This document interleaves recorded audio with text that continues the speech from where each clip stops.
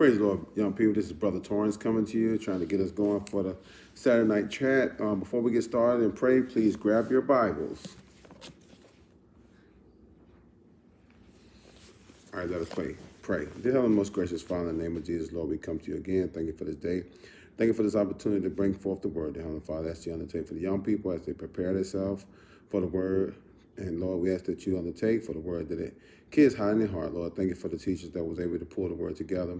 Lord, as you continue to undertake for the young people and their families that they go through their day-by-days, finishing up school, and those moms and dads that's out there working pretty hard. Heavenly Father, continue to take for their safety and protection, Lord. In Jesus' name, pray and give thanks. Amen.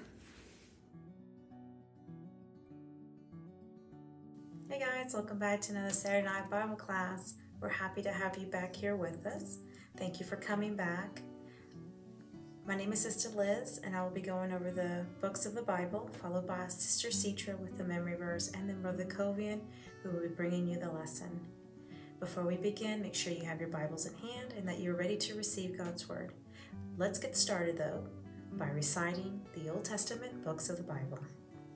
Genesis, Exodus, Leviticus, Numbers, Deuteronomy, Joshua, Judges, Ruth, 1st and 2nd Samuel, 1st and 2nd Kings, 1st and 2nd Chronicles, Ezra, Nehemiah, Esther, Job, Psalms, and Proverbs, Ecclesiastes, Song of Solomon, Isaiah, Jeremiah, Lamentations, then Ezekiel, and then Daniel, Hosea, Joel, Amos, Obadiah, Jonah, Micah, Nahum, Habakkuk, Zephaniah, Haggai, Zechariah, Malachi. That's Haggai, Zechariah, Malachi. Alright guys, today's book of the Bible review is on the book of Joel. The book of Joel is the 29th book in the Old Testament under the division of minor prophets. The book of Joel was written by the prophet Joel. It is not known when the book of Joel was written, as the book does not contain any specific events nor name of kings. The book of Joel is known as the first prophet to prophesy about the day of the Lord, quoted by Apostle Peter during his speech to thousands on the day of Pentecost. There are no famous stories found in the book of Joel, just stern calls to action. Let's look at the famous scriptures. The first one comes from Joel 2:1, and it reads, "Blow ye the trumpet in Zion, and sound an alarm in my holy mountain. Let all the inhabitants of the land tremble, for the day of the Lord is nigh at hand." And the second one comes from Joel 2:32, "And it shall come to pass that whosoever shall call on the name of the Lord shall be delivered. For in Mount Zion and in Jerusalem shall be deliverance, as the Lord hath said, and in the remnants whom the Lord shall call." Now let's look at some of the important points and summary of the book of Joel. The book of Joel can be divided into 3 sections. The first one is the plague of locust, the second, the call to repentance, and the third, the future of Judah. In the first section, which covers chapters 1 through the first half of chapter 2, refers to the plague of locust, or the past plagues, could also potentially be the future invasions on the kingdom of Judah. In this section, Joel pleads with the inhabitants of the land, which are the Israelites, to turn away from all their ways and come back to God. It describes a time of desolation. In chapters 2 and 3, it is known as the call to repentance. In these chapters, he is pleading with the Israelites to return to God. And as we read in the famous scripture, that he is asking them to come back. And he's saying that whosoever calls on the name of the Lord will be saved. And in the latter half of chapter 2, all the way to chapter 3, in this section is one of the greatest promises of hope in all of the Old Testament. It covers the Spirit of God, the judgment of God, and ultimately the coming day of the Lord. So it begs the question, Are you ready for Christ's return? Have you turned away from your wicked ways? Have you asked Christ to come into your heart and your life? If you have not, let today be the day that you turn away and that you receive the gift of Christ. Praise the Lord, young people. I'm Sister Citra, and tonight I'll be bringing you the memory verse portion of the lesson. Tonight's memory verse will be coming from Deuteronomy. Deuteronomy chapter 6, verse 16a. Get your Bibles. Have mine in front of me. I'm going to go ahead and read it together from the word. Deuteronomy chapter 6, verse 16a. Ye shall not tempt the Lord your God. Amen. All right, I'm going to go ahead and go and do our drills. Deuteronomy chapter 6, verse 16a. Ye shall not tempt the Lord your God. Again, Deuteronomy chapter 6, verse 16a. Ye shall not tempt the Lord your God. All right, say it with me one more time. Deuteronomy chapter 6, verse 16a. Ye shall not tempt the Lord your God. All right, everyone, that is the memory verse for tonight. We thank you so much for tuning in tonight. Thank you for always tuning in. We certainly appreciate that. We hope you are enjoying the lessons that we are bringing to you. We also want to let you know about the ALBM YouTube channel. And here it is right there. I want you guys to like and subscribe to the channel, so that way you'll be getting those messages and you'll get alerts when we post new content. We do have Sunday service, Wednesday night, and we also do the youth chat services online. If you do subscribe to the channel, then you'll be able to see other messages and things as we post them. So thank you so much for tuning in, and we'll see you next week. Praise the Lord, everyone. Brother Covian, and we continue with the story of Moses. We are now up to the Passover. We've had plagues and more plagues, and now we have one more plague leading up to the Passover. One more plague, because remember, we had a very stubborn Pharaoh who refused to listen to what God said. And now he's really, really going to get hit with some serious suffering for all his people because he just continued to be stubborn and not listen to the Lord. So let's open and let's have a word of prayer, and then we'll talk about where we're going to be tonight. Heavenly Father, thank you for this time. Thank you for your word. Lord, I ask that you would forgive me. I've asked to be hidden behind the cross and given what to say. Show me how to give your word tonight, dear Heavenly Father. Lord, just please give me your anointing to speak.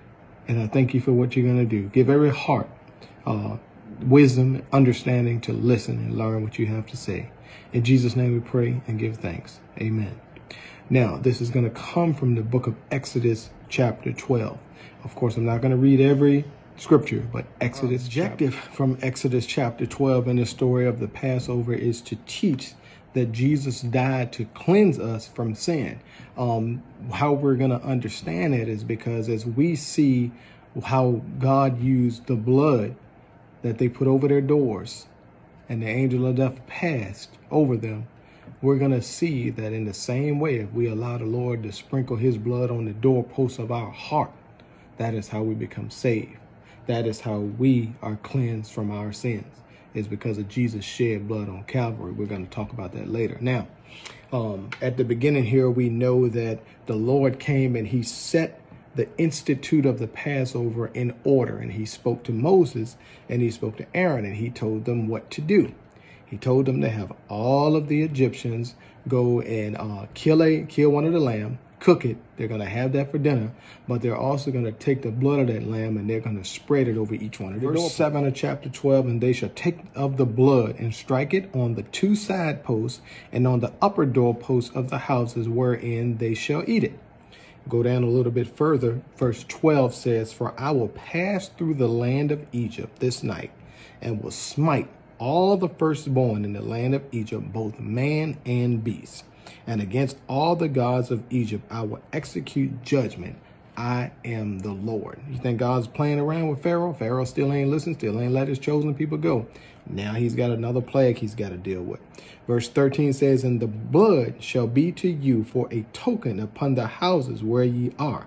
And when I see the blood, I will pass over you, and the plague shall not be upon you to destroy you when I smite the land of Egypt.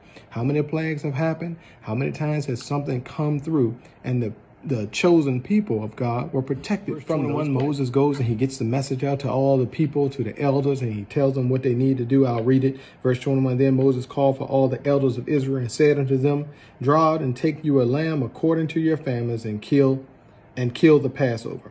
Gave them all the instructions for what was going to happen, what the Lord was going to do. Verse 23, for the Lord will pass through to smite the Egyptians, and when he seeth the blood upon the lintel and on the two side posts, the Lord will pass over the door, and I will not suffer the destroyer to come in unto your house to smite you. So it's really important that everybody follows the directions that were given too, because all firstborn, unless you are covered by that blood, remember what our objective was, unless you are covered by that blood of Jesus, the firstborn in each one of these households is going to die, because this is the plague that God has executed because of Pharaoh's stubbornness. He's still refusing to let the people go. Now he's got to deal with one last plague. 29. And it came to pass that at midnight the Lord smote all the firstborn in the land of Egypt, from the firstborn of Pharaoh that sat on his throne unto the firstborn of the captive that was in the dungeon, and all the firstborn of cattle. Just imagine the scene here. You got a 12 o'clock midnight where everybody, as that angel of death moved through, the ones who did not listen to what God said, the Egyptians and all of the firstborn, even the cattle, the beasts, are dying. You can hear this wailing probably and just all kinds of sorrow going on as the firstborn are dying. And it's all because Pharaoh was stubborn and he refused to let the people go. Okay. Finally, Pharaoh's now going to give an order to leave. He's been a little stubborn. Now, well, not even I can't even say a little. He's been very hard-headed. He's been deciding not to listen. But finally, with his own son even dying and all of the firstborn, now he wants to listen. God said in verse 30 that right at the end part, for there was not a house where there was not one dead. My goodness. And then verse 31, now Pharaoh says, okay, fine. Now I have to go ahead and listen to God. All of this stuff that has happened, all of these plagues, now he wants to listen. And he says, and verse 31 says, and he called for Moses and Aaron by night and said, rise up and get you forth from among my people, both ye and the children of Israel, and go serve the Lord as ye have said. Also, verse 32, take your flocks and your herds as ye have said, and be gone, and bless me also. Now he's like, look, just go, just go. But why did it have to take so much for Pharaoh to come to the point of listening to what God has said?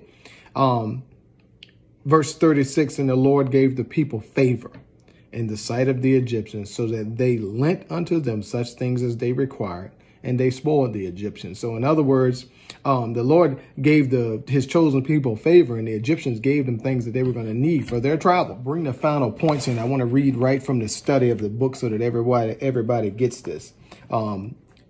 The book says, with death in every Egyptian home, Pharaoh and his people wanted the Israelites to go and go quickly. We just went over that. Then this was the Passover, right? That was one of the greatest events in history. A night when 1 million slaves were freed. Pharaoh finally agrees 1 million slaves have been freed, just as God had told Abraham 400 and some years before that these people were going to be freed, just as he said. God told him what was going to happen, and what God said was going to happen is happening. Is that a little bit ironic today, that as we're seeing biblical prophecy play out in the world today? That was the night that God's promise to Abraham came true.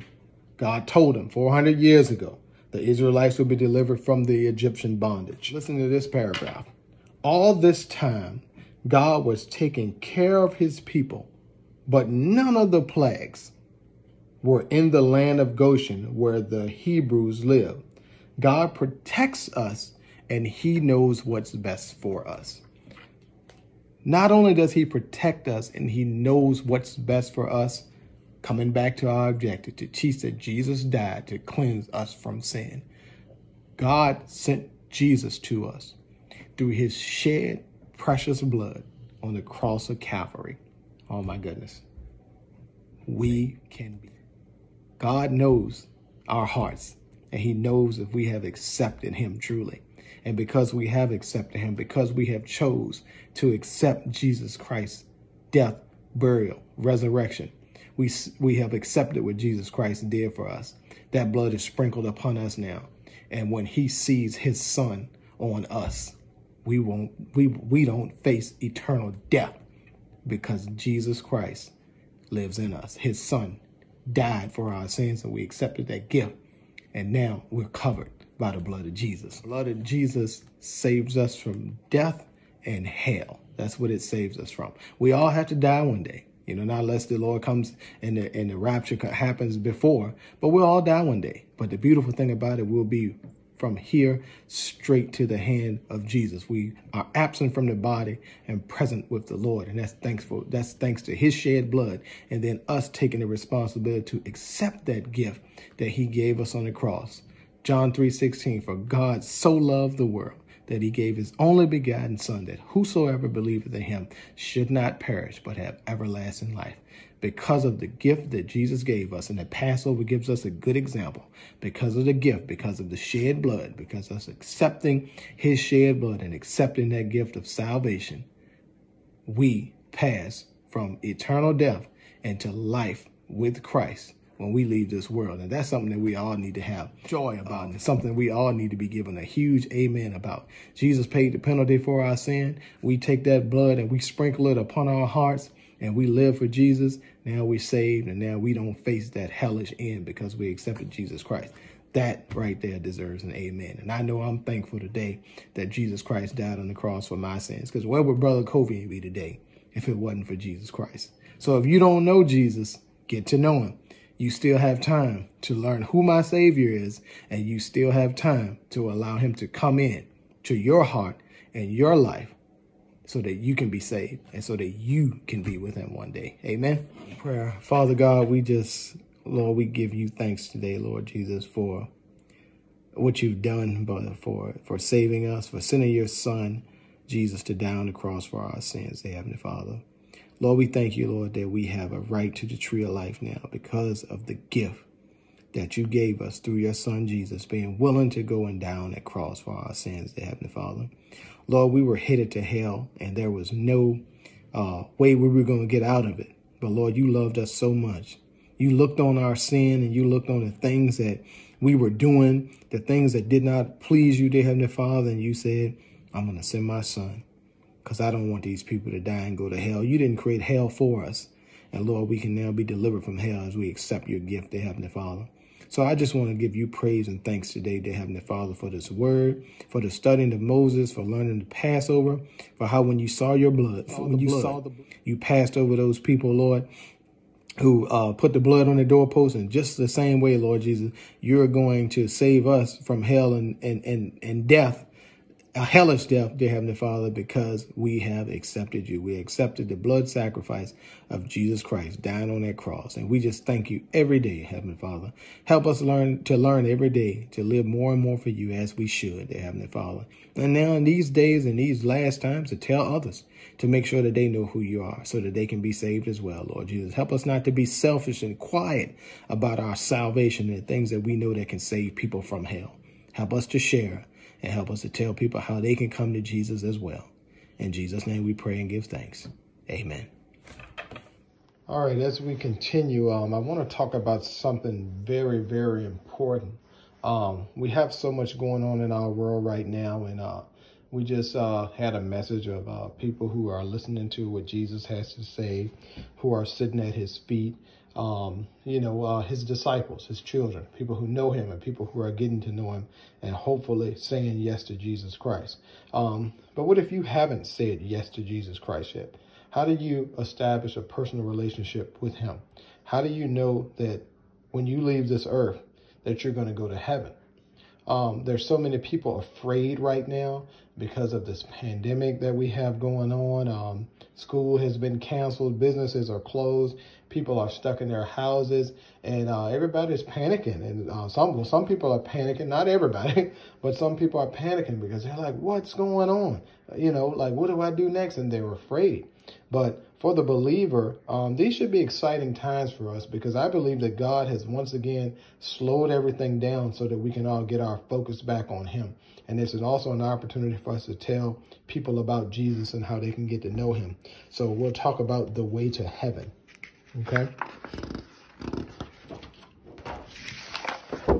Why did God give his son? It's because he loved the world so much. John 3:16 says, "For God so loved the world that he gave his only begotten son, that whosoever believeth in him should not perish, but have everlasting life." Jesus came to the world. The word became flesh. He lived, he died, and he did that for us so that we could be saved. That's why he gave his son. He loved us so much. He didn't want us to die and go to hell. He wanted us to be with him. So then you may ask, well, why do I need Jesus? What is my need for Jesus? Why do I need him? We need Jesus because we have sinned. I have sinned. Sometimes we sin by getting into fights, so many other things that we do. We disobey our parents. Our sin brings sadness. For all have sinned and come short of the glory of God, Romans 3:23 says. That's why we need Jesus, because we have sinned. Sin separates us from the love of God. There's a penalty for sin. If we don't accept Jesus, there's a penalty for sin. Sin must be punished. Read this line right here. Sin must be punished. And whosoever was not found written in the book of life was cast into the lake of fire. That's found in Revelations 20:15. And it says again, for the wages of sin is death. But, and thank God for this word but right here, B-U-T. But the gift of God is eternal life through Jesus Christ our Lord. Romans 6:23 is where that scripture is found. Okay? So what did Jesus do for you? What did Jesus do for me? He was punished in my place. He was punished in your place. Okay? He is not still dead. He is alive and he's in heaven. He took the punishment for our sins. 1 Corinthians 15:3-4, died for our sins according to the scriptures, and that he was buried, and that he rose again the third day according to the scriptures. Okay? So what do I need to do? How do I accept this gift? How do I become a member of God's family? How does my name get written in the Lamb's Book of Life? How do I know that when he returns, I will be with him? Okay? For again, for the wages of sin is death. But the gift of God is eternal life through Jesus Christ our Lord. He gives us a gift. The gift of God is to receive Jesus Christ, to accept salvation from Jesus Christ.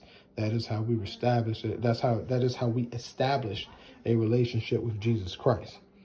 But as many as received him, to them gave he power to become the sons of God, even to them that believe on his name. That is found in John chapter 1, verse 12. Okay?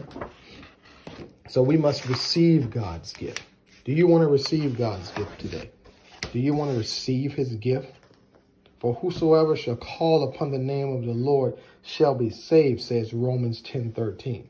So there's a prayer that we need to pray if we want to be in the family of God. It's a very simple prayer that if we pray it and we mean it, we immediately be born into the family of God. And that prayer reads, and if you want to just pray it right now, you can bow your head, close your eyes right where you are, and just say this prayer right along with me. You can say, Lord Jesus, I'm a sinner. I'm sorry for my sins. I believe that you died on the cross to pay for my sins and rose from the dead. Please come into my heart today. Come into my heart and life and save me. Help me to live for your glory. In Jesus' name I pray. Amen. If you prayed that prayer, what you need to do now is reach out to, you have just been born into the family of God, first of all. And now what you need to do is reach out to, your spiritual leaders here at the Abundant Life Bible Mission. the leadership in this group. You know, you can reach out now and we'll tell you how to become a disciple, how to build that relationship with Jesus Christ and continue to grow in his faith and grow in his love. And next thing you know, you'll be telling your friends about Jesus. You'll be telling other people how they can be saved and how they can have a relationship with God. And that is the most important thing, especially during these times right now. We don't know when the Lord is going to return. But a lot of biblical prophecy is being fulfilled right now with everything that's going on.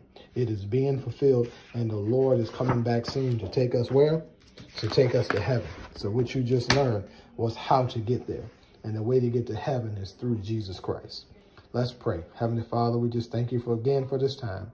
Thank you for this class. Thank you for this message. Thank you, Lord Jesus, for the opportunity to still get online and share with the children. We ask that you would keep them engaged, keep them focused, help them to build upon what you've started teaching them, help them to draw closer and closer to you. In Jesus' name we pray and give thanks. Amen.